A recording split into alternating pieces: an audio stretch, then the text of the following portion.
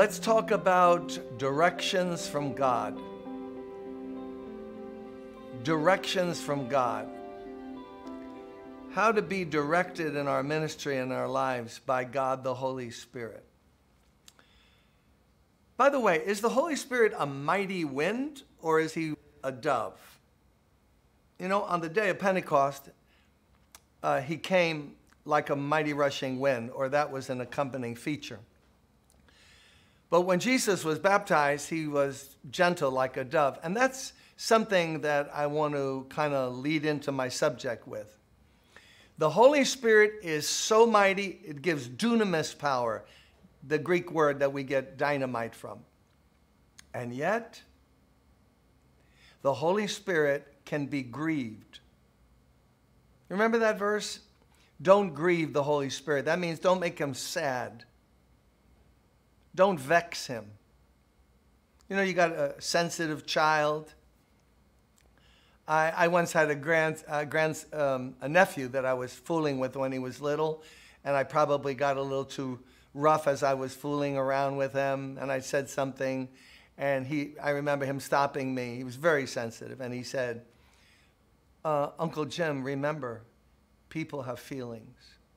Whoa, like, hello. Mark up a rebuke to Uncle Jim. Well, the Holy Spirit's like that. He's powerful, and yet he can be saddened by things we say, things we do, things we look at. You know, he lives within us. So everything we do and say and get involved with, he has to put up with it. Oh, some of it so saddens him because he's the Holy Spirit. He also can be quenched, or his fire can be put out. Yes, the Bible says, don't quench the Holy Spirit. No, God is going to do what he's going to do. You don't have to worry about that. That's not true to Scripture. He can be quenched. His fire can be put out. Or you can feed the flames and see the Holy Spirit in a brighter, stronger way. But this subtlety of the Holy Spirit and the way he can speak and his gentleness is no better seen than in this passage. I want to read to you from Acts 16. Listen. Paul and his companions traveled throughout the region of Phrygia and Galatia, having been kept by the Holy Spirit from preaching the word in the province of Asia.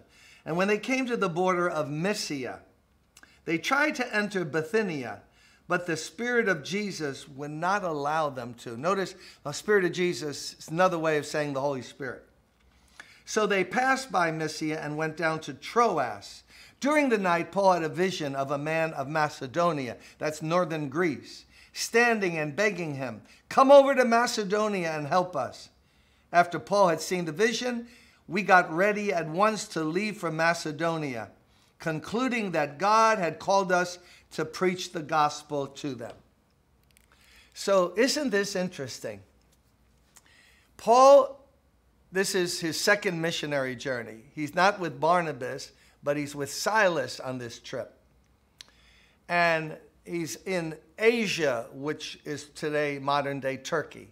And he wants to go to a certain area, but the Holy Spirit will not permit him. How did that happen? He's not selling Amway. He wants to preach the gospel, and yet the Holy Spirit said, no. We don't know how. Through a gift of the Spirit, through some check, through some lack of peace, something came to Paul and his team that let them know, don't go there. So he moved over this other way, and he wanted to go into Bithynia, which was north of him. And again, the Spirit of Jesus would not permit him. I mean, what's going on here? But he knew that God has the right and wants to move all of us in every way that you can imagine around according to his purpose and will. And he does that through the leading and guiding of the Holy Spirit. So what did he do? He got to Troas, and he didn't know what to do, because where he wanted to go, he couldn't go. Not because he wanted to do something wrong. He wanted to preach the gospel. Most of us think if you want to do a good thing, go and do it. Whatever you see in front of you, do it. It's a little bit more subtle than that. And now he got in the night a vision of a man from Macedonia saying, come over and help us. And that's how the gospel came to Europe, northern Greece. Then he went down southern Greece. What an interesting story that the book of Acts gives us. Luke writes about this so we would realize it's so important to be led. You know, our GPS should be the Holy Spirit. The Holy Spirit. Gentle, leading, sensitive to him. Many times what we do is just kind of crash into anything. We go by what a board voted. But this was so different here because they were looking to direction from the Holy Spirit. And think how we need that now. You know, when we make decisions morally, we have the Bible. This is our only rule of faith and doctrine, is the Word of God. And it's universal in application. It's for everybody. When it says don't lie, you don't have to pray about it, about lying. You know, should I like my mother-in-law? Don't pray about that. You got to love everyone. But there's a lot of other decisions in life that are not moral on the surface. In other words, there's no command in the Bible that says go to Greece, go to Macedonia. There's no verse. Or who you should marry, or what you should preach on this Sunday. Or what series you should begin. Or who you should name to become a deacon. But those decisions are important to God and to us and the welfare of the church. And the Holy Spirit is waiting now for us to ask so that he can guide us and lead us. And most of us study the moral mandates of God, but we are so insensitive to the Spirit's leading, prodding, lack of peace. Wait a minute, what's going on here? Maybe the Spirit doesn't want me to do that. And just think of the messes we get into without inquiring of the Lord. You know, David, if you study his life, when he was at his best, and he wasn't always at his best, like all of us, but when he was at his best, he was always found inquiring of the Lord.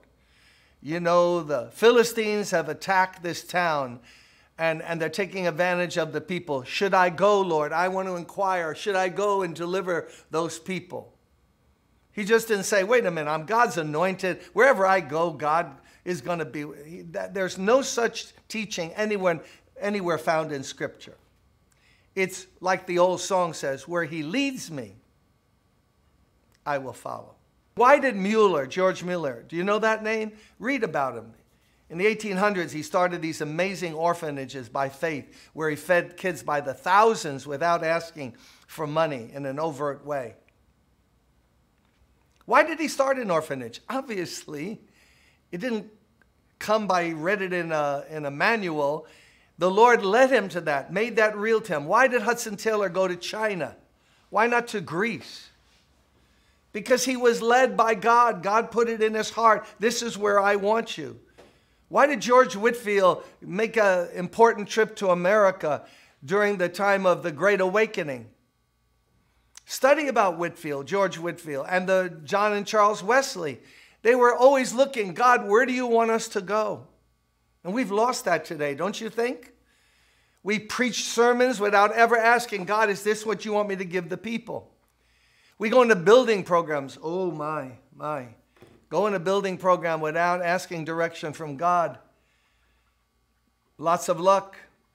See, when you're led by God, there's an umbrella over you where God says, I will supply what you need because I'm the one who led you that way. Like where the Israelites followed the cloud, there was going to be manna and there was going to be everything they needed. And that's the way it is with us. Where God leads us, he will supply. But if we get heady and high-minded and arrogant and just figure, no, I'm in charge and God's a credit card in the sky that I just call down whenever I need him, that is bad Christianity.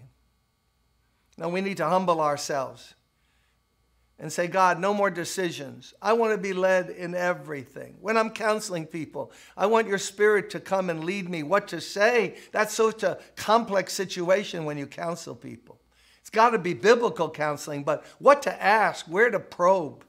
How can we counsel effectively without the Holy Spirit's help directing us? Directing us. So how do you get the Spirit's direction? Well, we got to pray, but we got to pray with a certain attitude. Have the Bible in our heart, have an open heart. And why don't we say what Samuel said when he was a little boy? Remember, the Lord called him at night. He didn't know the voice of the Lord back then. So he went to Eli, the high priest at that time. Did you call me? Did you call me? No, I didn't call you. Go back, kid. And then Eli finally realized what was happening. He said, son, go back. And if he calls you again, say, speak, Lord. Your servant is listening. I want that in my life. Speak, Lord. Your servant is listening. You know, Lord means we're his servants and we do what he orders us. Let's do that. No better place to be in life. Or let's be like Isaiah in Isaiah 6. When he saw the Lord high and lifted up and his train filled the temple. And the Lord was trying to figure out who will go for us, who will speak my word. And he said, here am I. Here am I, Lord. Send me. Those are two good prayers that I want God to put deeper in my heart. Speak, Lord. Your servant is listening. Here am I, Lord. Send me. And then we'll find out that the Holy Spirit will lead us in ways we've never imagined, all for the glory of God.